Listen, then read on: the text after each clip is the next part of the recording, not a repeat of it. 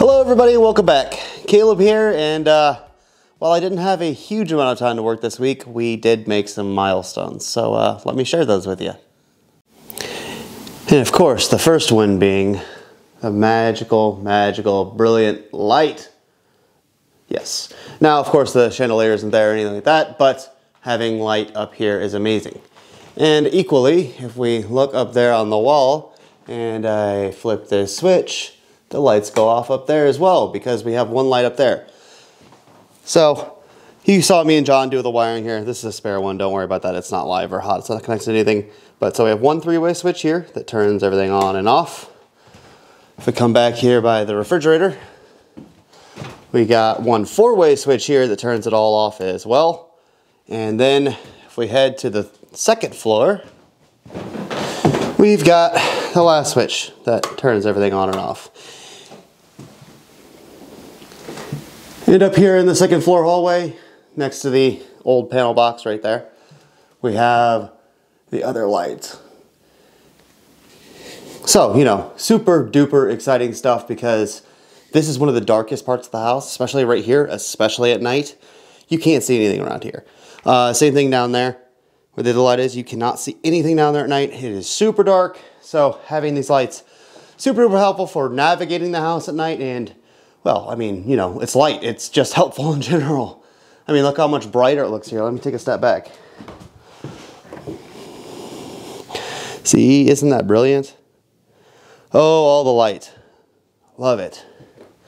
And look, we can do things like, oh, much easier to see the original wallpaper. Oh, super nice. Or, since we're in the hallway here underneath the light, I can show you guys the original panel box. You know, and way more color. Or way more brightness, let's say. Because with a flashlight doesn't do it any kind of justice, but with an actual light, much nicer. So, Grandpa made that happen for me this week. Thank you so much, Grandpa. You got to see him in the time lapse. He is amazing. So yeah, new lights. Love it, love it, love it. Love the brightness. Yeah, can't wait to see more of these things fire. This is officially the first one on the second floor on, so that's always good.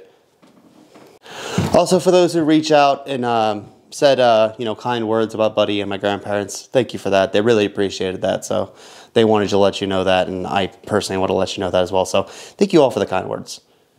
Up here on the second floor light, you might have noticed that there's a ring around up there. That was actually this covering that, which is this old, probably 20s, 30s. You see the little screws there. This would have held probably like a milk glass dome or something like that. And that's what was up there probably in, you know, well, 20s, 30s again, right? It was originally a gas line. You can see the gas line sticking up right there. So originally it would have been a gas fixture, but this is what somebody had modified that with at some point. Now, because this was up there, it ended up concealing this, which is some pretty nice wallpaper. So it's good to have a few more fragments. I don't know if I'll be able to get it on camera very well, but if you hold some of this in a certain way, this is actually gold. So it's gold ink, or, you know, gold colored ink. And so it shimmers really nicely if you get it in the right light. And I don't think I'll be able to do it here, but so that was a pretty cool find this week. It's good to know that maybe this is something that would have been on the ceiling. Maybe it's original, maybe it's not. I don't know which way I lean necessarily, but it is really cool, and it might be a thing to look into for the ceiling, especially in the hallway. So yeah, I'll see what I can find more information about this paper. I find one, or maybe I can find one that's extremely similar that I could use for reference. But yeah, so I thought that was pretty cool. The next thing I really wanted to talk about was my buddy Justin, who I've talked about a few times. He brings me all sorts of things. In fact, the couches from last week, he found those for me at an estate sale. He's an estate sale person, so he's out all the time. I know you're watching, Justin, so hello. Eventually I'll have to get you on the vlog itself, or the I don't know what they call this, the YouTube itself. He has a buddy who works, or who loves the 1904 World's Fair, and I know some of you, if you're local, you know about that, but it's something that St. Louis really appreciates a lot. It's the World's Fair that we had here. And he had a guy go through and search through the House of Machinery that was at the World's Fair for photos and see what he could find. And lo and behold, he found 2 photos of the Holland Brown Company, which for those who aren't in the know, Holland Brown, Mr. Brown is the guy who built my house. It's what made the money for this house, was this machinery. And they were at the World's Fair and they found 2 photos of them like presenting there. And they're really high res because they're glass plate and they're absolutely amazing. And, you know, I always get, you know, a little bit of a tingle when, you know, you get to see something from the past that relates so closely to people I go and visited in a graveyard or whose house I'm, you know, currently restoring. Like, it's really amazing to find more pieces of their story. And these are huge pieces of their story, huge historical pieces. And I can't wait to get these printed and put up in the house because they're awesome. So I just want to share that with you guys. Again, Justin, thanks for reaching out and trying to make that happen. Like, you're a madman and I love you. Thank you so much, man. Also found this little note from Twyla in the mailbox. Sorry I missed you. But I'm glad you stopped by anyways. I hope the house was everything you dreamed and more. So, but I appreciate you stopping by. Thank you. Okay, so we've been dealing with so much lighting recently and electrical and stuff. I thought it was probably time to go ahead and start organizing the lights I've purchased and some that my father has purchased. He went on a binge like 1 week and bought like 4 of them. So we're gonna go and show you guys what I've done to try to help me organize and keep all of my lighting kind of together and safe and well, display it a little bit nicely as well. That way I can kind of pick what I want for each room. So let me walk you through the new light shop that basically my basement has become. So as you can see, lots and lots of lighting. I think I have 7 or 8 of them hung here. This isn't everything I have, but it's most everything I have. So most, as you can see, are the half gas, half electric. Even though these have been electrified, this would be a gas fitting. So upturn gas, downturn electrical. So that's those. Same thing here. This is, I think, a 4-4 fixture, so 4 gas, 4 electric. But these fittings are wrong. This one's kind of wrong in general, so that one needs a lot of work. This one has one of its arm missing, but it's not actually missing. I have it. It just came off, so I need to put that one back on there. And actually, these 2 here are fairly similar. Again, another transitional half gas, half electric.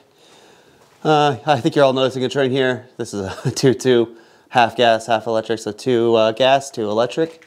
And this is that weird one that had the brass kind of cups that I don't understand because light doesn't emit through them. So not sure exactly where that's going to go, but it's a really pretty piece, and we'll find a home for it somewhere here in the house, of course. This here is Kim's chandelier that we got last week from David. So yeah, needs a lot of work just to kind of put it back together. David said he pulled this out of a trash can. Can you imagine that? Can you imagine throwing that away? Like, maybe how dare you? Such a beautiful piece. Then we have this huge thing, which is like the old kerosene lamp. It's pretty nice though. I think we're actually going to use this for our bathroom up on the 3rd floor, which I think will be perfect for that. Because this, you know, being a kerosene piece would have been more of a country home kind of fixture. This house always had city gas, as they call it. So, you know, gas lines that ran into the house. This one you would have to put oil in and light the oil. So, yeah, kerosene. So moving down the line here, we have this piece here, which is actually a pretty special one for the house because my uncle Jason gave me this. It's from his frat house, and he was able to take it out before they tore the house down. So this is a survivor piece, and it's a pretty one for sure. They painted it, I guess, the fraternity colors, so I'll have to strip all that off. But, you know, really nice piece. It is an electrical one, so it probably will make its way to either the 3rd floor or, I don't know, yeah, probably the 3rd floor. It should be a really nice piece there, but, you know, probably about 19 teens or maybe a little earlier, that 1900 when this piece was built. It's a really pretty one. They also gave me this really super cool spigot, which I'm going to use on the side of the house. It's from some historic house. I'm not exactly for sure where, but it's pretty cool. It's like a quail up there, and actually it is the handle, so you would turn the quail to turn on or off the water. And it still works. The seal's good. Somebody's done some work to it at some point because the seal seems pretty good and tight. So That's definitely going to be going in the house because, I mean, who has a, you know, a quail for a spigot? That's pretty cool. This piece here is from Hannibal. You can see it is a gas piece, but I don't know that this is necessarily originally gas or there's something going on here because, so let's take this one for example. This one here has a gas key, but you can turn the gas key still. Now there's a wire in the way so it won't turn all the way, but it has the possibility to turn. This one doesn't. This one's, well, it's one solid piece. This is all one piece right here. Let me come to the other side actually. So you can see, this is all one cast piece. So that's how you can pretty easily tell if something's faked as far as like a gas piece. Because these will always be one piece like that because they don't bother to make it full functional. They're just aesthetically like that. So not probably a very terribly old piece, but if I don't end up using this, there's a lot of pieces of it I think I will use. And I think lastly here for this one, this is another one that I was saying isn't a real one because these are all, again, one cast piece. There's no turn to them. There's no way for them to turn. They're not multiple pieces. So, you know, it's a reproduction. It's a pretty reproduction. It also doesn't have any electrical arms. It only has the gas, which a good portion of the house I think was always only just gas. I think probably only the first floor was actually ever both. But, you know, still a nice piece. Again, if anything, there's enough parts here or, you know, something I can do with it. Still kind of cool. Actually, you know, now that it's down here in the basement, this is kind of where I want to do that bar anyways. It doesn't have a long enough pipe to really go many other places in the house, but down here it could work. Maybe this is a bar light. Of course, you've seen all the chandeliers, and you saw basically none of them have any other glass on them, and that's where this ended up being stored. So, got a lot of etched. These are the gas fittings, and obviously these smaller fittings are for the electrical. But you see I have quite an assortment so far. Been collecting some with a bit of color like that one. Some of these are reproductions. Some of these are, you know, from, you know, 1890s-ish to probably 1910-ish. These are those ones that go on that brass one in the far corner that I don't understand how light comes through them. But cool regardless. Some half gas, half electric sconces. These are reproductions. These are not. These are originally gas sconces here, but these ones actually go in the library because they have very East-like details up here, like the gas key here, which is pretty nice, which really works with the fireplace in that room. So I think around the bookshelf, these ones will go there. And that's the glass shade for these ones. So, you know, lots and lots of glass. These are for that huge one on the side. And I also have two of these, which that's what was back in these plastic here. I had to open it up because they're my absolute favorite. They're really brilliant. I don't know what light comes, or what light looks like coming through them, but I'm sure they're amazing. Oh yeah, pretty brilliant. So you can kind of see some of the color there. These ones are amazing. And these are definitely going to get used in the house. The chandelier that these ones came off of is actually in pieces at my current place. I've been kind of slowly working on restoring it in my downtime when I'm not working on the rest of the house. And I regretfully say that I haven't done very much on it probably in the last month. But it's all together. It's all in one big box. I know how to put a bed together, and can't wait to get either these shades on that or on one of these other amazing pieces I have. Then I have these two little brass guys hanging out down here. This is a full electric one. I love the bends in it though. Like that's a very nice look, especially with the house aesthetically. It works quite well. And this would have been a gas, two gas. This could be perfect for like maybe the bathroom downstairs or something like that. Just something smaller. And then up in this box, there's also some more sconces and other things. Let me see if I can tilt you guys down in there. So hopefully you can see some things down in there. There's a whole bunch of sconces and stuff.